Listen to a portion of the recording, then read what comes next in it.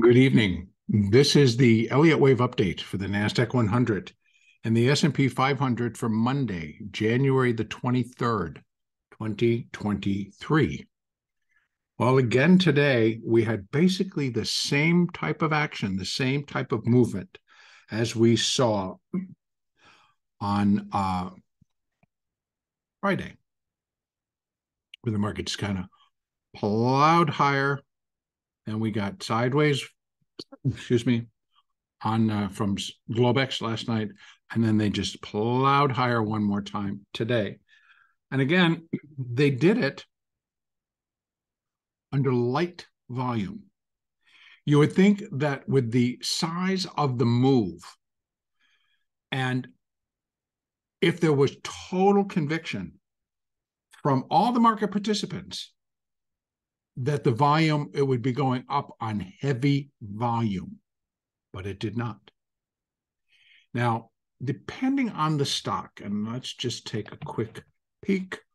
Tesla, heavy volume. Tesla reports tomorrow, but heavy volume. Who else did have heavy volume? Apple, not bad, but heavy volume for Apple is over 100 million. 81, not bad. And if we're coming, Amazon, good volume, but barely was higher. And coming down, Microsoft, our other big player, average. That's average for them. Meta, average. And these were gigantic moves. Netflix, 15 million. I would say that's average. NVIDIA, average to maybe a little bit high on the NVIDIA side. Nice move in NVIDIA today. Now, coming back over here to the NASDAQ. Again, it was the type of trading exactly the same as Friday, except now they're setting up their trades for Friday, where the next expiration falls. So we start to see the premium, and all these premium trades get put on Monday that will expire on Friday. And if the market continues to go up past the strikes, things will start to happen. If it drops and goes through the strikes, things will start to happen. Adjustments will have to be made. So this picture is not quite over just yet. Now, yes, the market broke above 11,760, which is the level it needed to for me to shift the labeling. Now, before I get any comments about, oh, there I go again, it is not me. I take all of my cues in terms of what the counts are and what the market I perceive is doing from the market.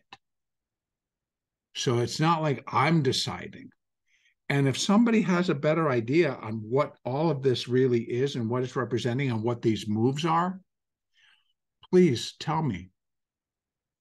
Give me the details. Take a snapshot of your screen with your labeling on it and send it to me and let me see it. If I welcome other people's counts, I welcome other people's views.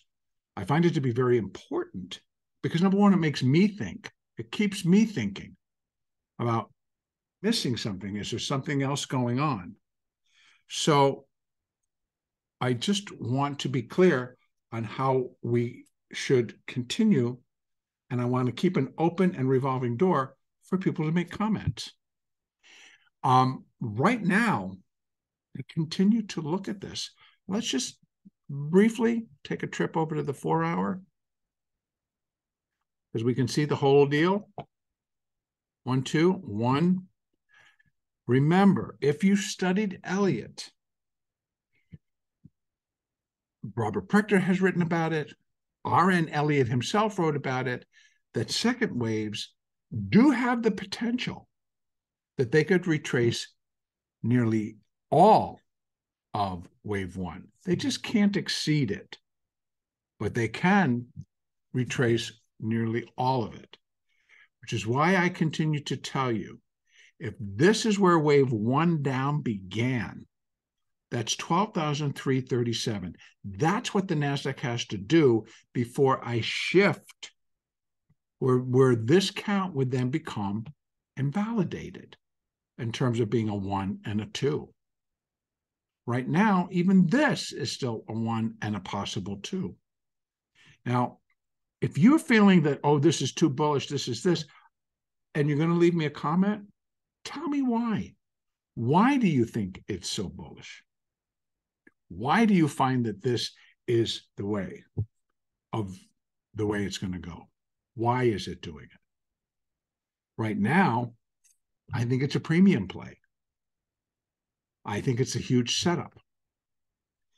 I continue to get filtrations through from analysts at big firms, Morgan Stanley, Goldman Sachs, these big firms that are basically saying that they're continuing to look for an erosion in the earnings, and that the gap between earnings and forward guidance is widening. Versus is getting cleaner, it's widening, it's getting bigger. So we're going to find out, because we have Tesla tomorrow, we have Microsoft on Wednesday. And those are the big Titan stocks for today. That's going to, I think, start setting the stage. But where did we see the bulk of today's activity?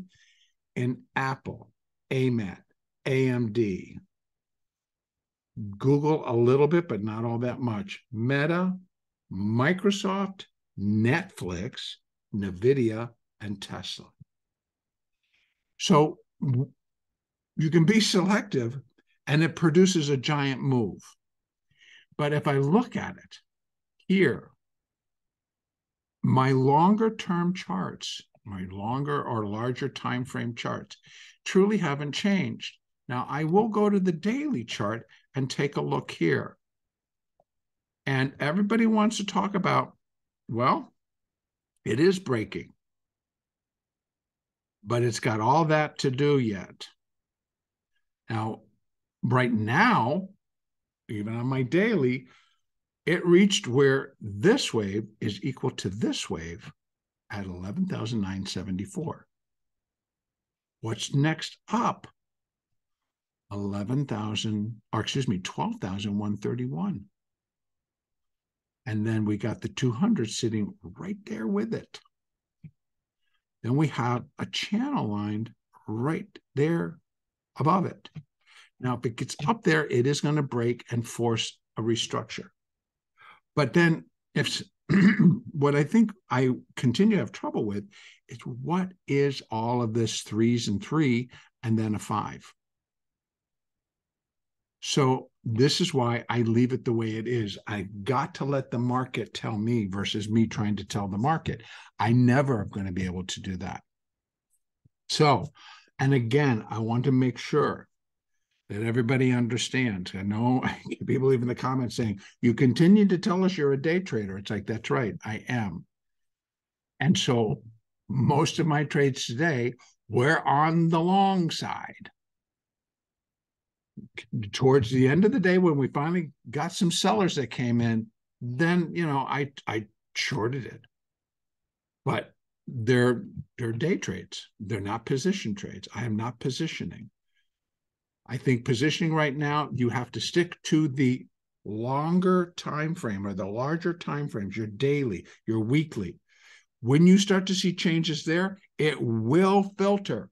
You will then be able to make your change. But if you're basing your long-term position on an hourly chart, that's going to present you with more problems. Also, please, when you're trading, if you're entering into the market, trigger. What is your trigger? Step 1. Step 2, what is the goal of the trade? What are you looking for in this trade? If it's moving to a moving average, if it's moving to a fib, wherever you think it's going to go, that's your target. Third, where are you going to get out when the trade becomes invalidated? And that is the most important one, because you're not going to let something run against you and get annihilated. That's what this kind of market will do. Now, the same thing, in my view, is going to happen when this thing decides to turn and it's all over and it starts to come back down. It's going to get messy and it's going to get ugly, and it's going to be a shock to the market. because it just kind of continued to walk itself higher. Powerful hourly bars, but it walked itself higher. It didn't just go and run up. It walked, but it's going to run to the downside when it's all done. And we may get a taste of that tomorrow after the close when Tesla reports. So we may have one more day of this, and maybe they'll take it up another 200 points. So we're sitting at 12,100. It's going to be a nail biter, because to tell you the truth, what I'm really feeling is that it can shift over to where this is the A, and then we're going to working on the B wave, and the B wave is going to end up right here, not all the way up here, not at 43, 44, 4,500 in the S&P. And this thing is going to come blasting out of it. And if that happens, trust me, it's going to be a C wave. It's going to be devastating.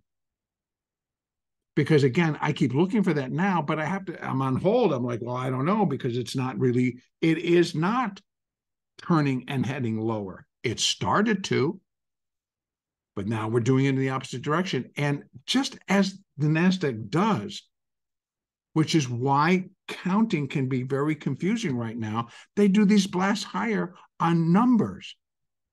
Oh, we loved it. No, we don't. Oh, we loved it. No, we don't. It continues to play out in that fashion. So right now, where are the sellers? Did anybody else notice today there was just a sincere absence of sellers again? We saw it on Friday. We saw it again today. When that occurs on light volume, I'm like, somebody's waiting for something, and somebody's going to get hurt in the process. So for tomorrow, we do have resistance at 12,144, 145, and then we've got the 200 EMA sitting up there. We've got resistance just below it. We have still, again, resistance at 11,975. So it's got to go blasting through that, which it might. It might. Or it turns. And, excuse me, if this is done and we start to get some stronger downside, I think it'll go really fast. Because again, it's going to be massive change all over again. Everybody reinstituting their short positions. But tomorrow, allow for upside. Hopefully the volume comes back. Hopefully two-way trade, stronger two-way trade will come back. We'll have to wait and see. Either way, me personally, I will be trading the price action, and I will be trading, not necessarily setting up a directional trade or with a directional bias. I'm going to follow the price action, and I will have a trigger, a target, and a place where it becomes invalidated. Okay, over in the S&P. Same story. Now here's, let me go, that's on the daily. Well, we started on the daily, and then I'll fill in my fibs. Here on the daily, we closed above that 200. On the daily chart, that puts the S&P in a positive frame. We're kind of getting ready to break above 41.16, 15 right there, makes 41.80, which was on a push, all the stronger. If I take this over and I look at the line chart, it still can be A, B, and then 1, 2, 3, 4, and then a 5, and we're finishing this up. 3 would go over here, actually. Let me just go ahead and move that over a little bit. So come on, relax. All right, put it right there to get it out of that way. So we can put the 5, and I'm still going to be looking for it. And right now, we got 4,100 in terms of on a close only. We have 4,180 on that candle. So, but I'm going to be paying very, very close attention to this market. Technically, yep, strong upside. Fundamentally, not sure what they're up to. So again, Now that we've closed above that daily 200, it does change the picture. Now, what I need to see again is the 4 and the 8 to go across it, the 20 and the 50 to come up across it, and that would confirm it. That would just seal the deal in that, nope, we're going to go up, and we're going to go up, and we're going to go up. Now, I'm not being a denier of anything either, by the way. I see what they're doing. I see that the markets are moving up strongly, but I don't have any reason to change how I'm viewing it in terms of my daily chart, my weekly chart. The hourly chart's presenting its hassles, I got to tell you. But the market is fluid. My count has to be fluid in order to be more reflective of what the market's actually telling us. Now, we could do different styles to put bands and all kinds of other things in here, but I prefer to try to keep it as simple as I can so that it's clear. But there are other technical things that can be added to a chart, and I welcome that if people want to share. So I'm going to go down back to this hourly chart and now put up another layer. No, that's got to move. I'm not sure why that ended up over there. I just got to come way over here. Actually, I'm going to put it right there. And I'm going to put some fibs for this fifth, which are going to be probably all wasted by now, but we'll see. Yeah, so both the S&P and the NASDAQ kind of got to their 100% where this equals this. Came back down and sold off very nicely for a while there. But then they buy it back up into the close. And simply because of the way the orders are scheduled and the buy on close orders, et cetera, et cetera. So what do we have above 40.43? We have 40.50 to 40.67, 65, and then 40.76. And then we're heading up. We start to break here. Yes, we will be heading up towards 4,100. Is that again what I'm expecting? Not necessarily, but I certainly will no longer be surprised should that be what it wants to do. And again, I don't think I would be changing my outlook for a little bit longer term or a little bit larger picture. That once this is done, it's going to be the swiftest kick that we've seen in a long time. So we're right at that cusp right now, folks. That's where we're sitting. But tomorrow, continue to leave upside. Downside, again, once it begins, it should just go. Buyers will be done. Sellers finally can move in, and they're going to start to pile on, and we should start to see it break below which was resistance on the way up, is support on the way back down, and start breaking below these moving averages, liquidity split. Hourly chart remains favorable to the upside. Even the hourly 200 starting to turn and move a little bit higher. The 50 is higher. The 20 is higher. Not vertical, but sloping nicely to the upside. All right, that's where I'm going to leave it for right now. Tomorrow, let me just double check on, we have numbers, PMI composite flash at 9:45 a.m. And we'll see. Purchasing Managers Index, give us a little flash on what they think. So we'll see. The bigger numbers come out on Thursday with durable goods, GDP, international trade and goods, and jobless claims. Thursday will be a big day. Wednesday, we have Microsoft. Tuesday, we have Tesla. Okay. Have a great evening. Have a great trading day tomorrow. The next update will be on Tuesday, the 24th.